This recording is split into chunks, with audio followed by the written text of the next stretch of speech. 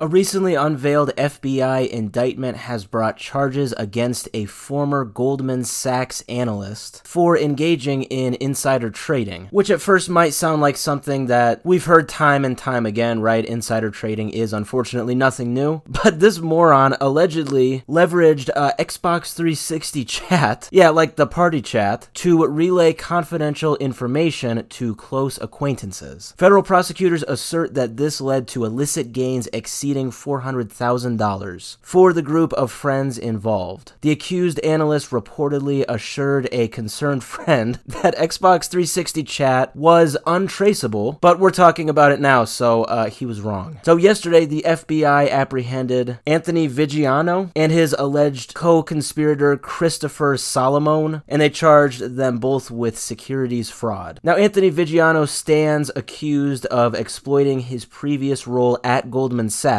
to disseminate trading tips to Christopher Solomon and others. Now, Solomon has already pled guilty. The FBI asserts that both men were childhood friends, and Solomon began purchasing shares and call options for obscure companies like Maxar Technologies, Atlas Technical Consultant, and Syneos Health after receiving tips from Anthony Vigiano. And it appears that some of this insider information was shared, like I said, via Microsoft's advanced and secure gaming platform, but not secure to the point where you can conduct completely untraceable criminal activity over Xbox Live Party Chat. So in a recorded conversation following their initial interviews with the FBI in June, Anthony Vigiano reportedly told Solomon that Xbox 360 chat is completely untraceable. So they discussed potential informants within their circle, with Anthony Vigiano attempting to reassure Solomon that any potential incriminating evidence was totally beyond the FBI's grasp. Essentially, he thought that because he was not using, a phone or like MSN Messenger or something, it just completely could not be traced because they are using basically a video game chatting platform. Now, it remains uncertain whether both individuals were still using Xbox 360 for gaming purposes in 2022, or if Anthony Vigiano was mistaken regarding the name of the Xbox console, such as maybe, the Xbox One or the Xbox Series. It's probably more likely that he thought that he could use the Xbox 360 because it is an older console, so they probably were using the 360. It is a console, of course, from 2005, and he probably assumed that it was more private due to its outdated interface and systems. Additionally, it remains unknown whether the FBI successfully obtained access to the Xbox chats in question or sort of induced Anthony Solomon's confession by creating the illusion of having such access. In any case, let this be a lesson to